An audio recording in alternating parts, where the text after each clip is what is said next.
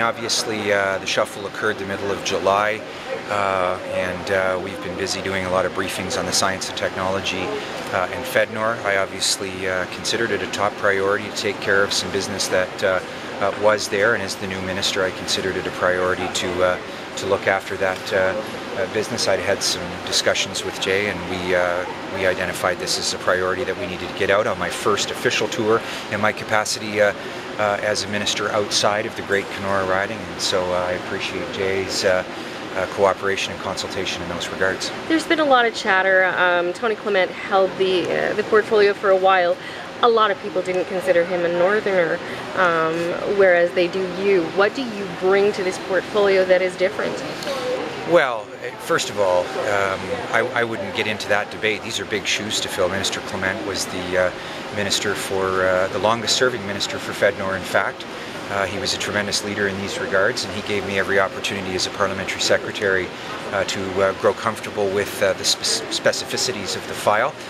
One of the hallmarks of Minister Clement was his consultation in the Northern Ontario caucus with his colleagues, and we've made great strides in those regards. With respect to the future, we're going to build on those successes, and we want to always identify areas that we can improve on, and we think we're well positioned out of this Minister's office to address issues that we hear from stakeholders that can be improved upon. What are you hearing today, and what course of action are you taking? Well, you know, with the media, it goes like this. It's, believe it or not, pause for effect, it's almost all good news. There are some things that we want to work on. Obviously, I mentioned it in my speech that we're going to make best efforts to improve some of the timelines and turnarounds for applications. We reserve the right to do a thorough due diligence. As Jay rightly identified, we have a fantastic team of folks working all across Northern Ontario. We're talking a region the size of a good portion of Europe.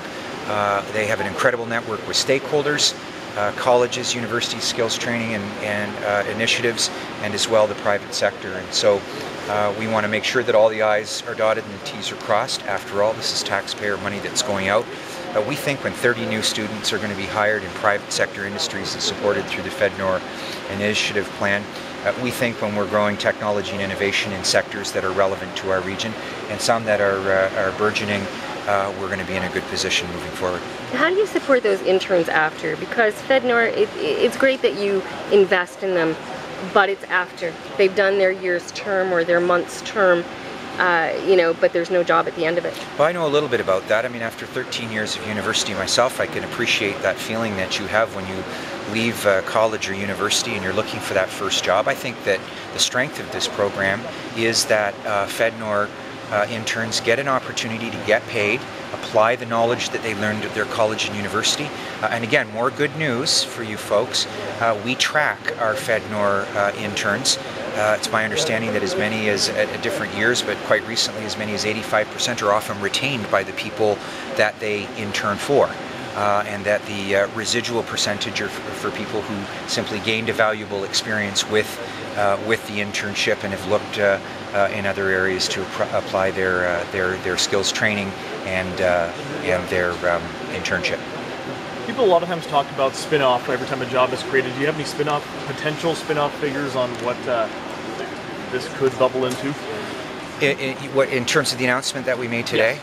Well, obviously, what we're looking at doing when we talk about technology and innovation within the mining sector, I mean, North Bay is no better example, I would say. Hey, Jay, I mean, this city is gaining a global reputation as doing something in the service sector of mining and supply that few other towns and cities are able to do as successfully, if any. That is the kind of initiative that we want. That is a spin-off of the mining sector itself.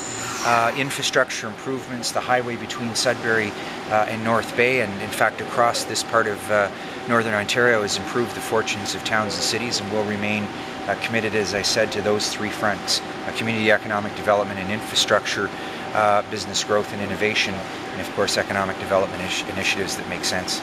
So you talk about good news. What are the challenges? What are the challenges? Well, I think the challenges continue to be to find the right kind of value added in the forestry or mining sectors that can help communities be more self-sustainable. We saw at the bottom of the recession out in northwestern Ontario, if I can use that as an example, that there were very few forestry operations going, but the ones that were value added. They were making world-class pulp. Weyerhaeuser, eye level, of course, very much in the value-added sector. That tells us now that our challenges moving forward are to invest in technology and innovation instead of just dusting off machines at a mill or in the mining sector as a boom comes on, to simply produce raw materials and resources. That we need to invest in human resources and technology so that people and the companies are inclined, incentivized to actually stay there through the good times and the bad times. And we believe that moving forward, that's the approach we ought to take. When Sandvik closed down, obviously that was a big hit to our community. And Joe Guido came to see me and said, Al, give me 8 months and I will fill that place. I'll get it back up and running and create employment. And what we're hearing today through Fednor, his partnership with Rotocan and with Joe Guido, this is good news for us. We're going to have 30 jobs. Joe's even gone on record to saying, no, it's closer to 70 jobs. They're already busy. He told me that they're trying to keep up. So absolutely, it's good news for us. Joe is a true champion in our community when it comes to manufacturing and creating jobs, good paying jobs. The minister was well spoken, and I can tell you we appreciate that type of support here in the city of North Bay. When you're looking at the dollars being spread out across Northern Ontario, several million to the west of us, but 700,000, what do we do to get that ramped up a bit more? Well, obviously we have to put good applications forward. We need to work through our MP. We have to engage our businesses to expand, and that's what we're trying to do with the Airport and Business Park, is create the land so our businesses can start to expand. Here's a case where they were able to expand right within the city, but we need to create that infrastructure, and that's why we keep spending the money we do in the infrastructure to create these airport business parks, to create jobs and create economic development, and that's crucial to our success moving forward. You saw the 7 or 8 men and women that work at Rotocan here. You can imagine 70 more of those standing behind them. That is great news for the city of North Bay. But you know what? We're competing against every city in the world. We're in a global competitive fight to bring jobs to our community, and we have to bring our A game. And today, obviously, was our A game. You use the term good-paying jobs. How do you feel about, I guess, where the city is in terms of the supply of good-paying jobs and how this contributes to it?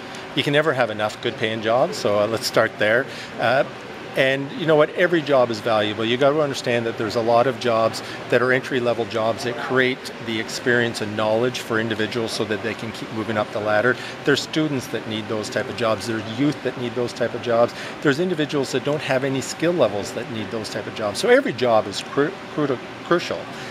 The challenge is, obviously, how do we create even more wealth and better paying jobs? And we do that through light manufacturing, like what we heard today. We do that through aerospace industries. We do that through government jobs. So that is why, one, we have to fight for every job we have in government to retain it, but also create the environment that business and industry can succeed.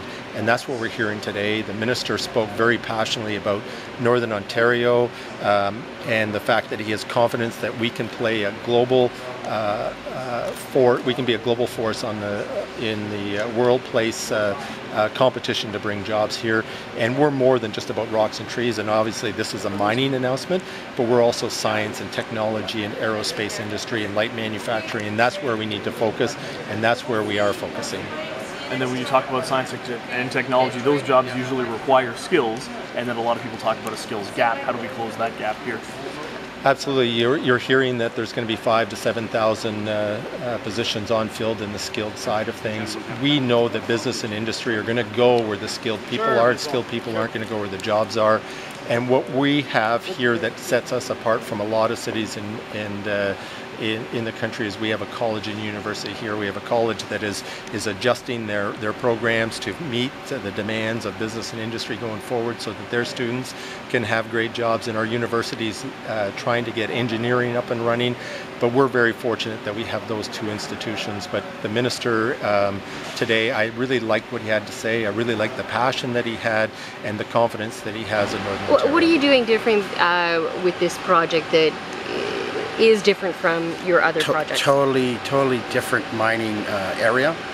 This is more into the exploration business, which is reverse circulation. We will be one of the only people in Canada that actually make reverse circulation tools. So what does that mean to the layman, reverse circulation? Yeah. That's basically you're sending water down and it's coming up through a center tube. They call it reverse circulation, where normally it would come on the outside of the tube. This one comes on the inside of the tube. So you're able to gather the stone that you're cutting and use it for exploration samples. And is that more environmentally friendly or economic friendly, or a combination of both? It's an option to diamond drilling, where diamond drilling is very expensive to do.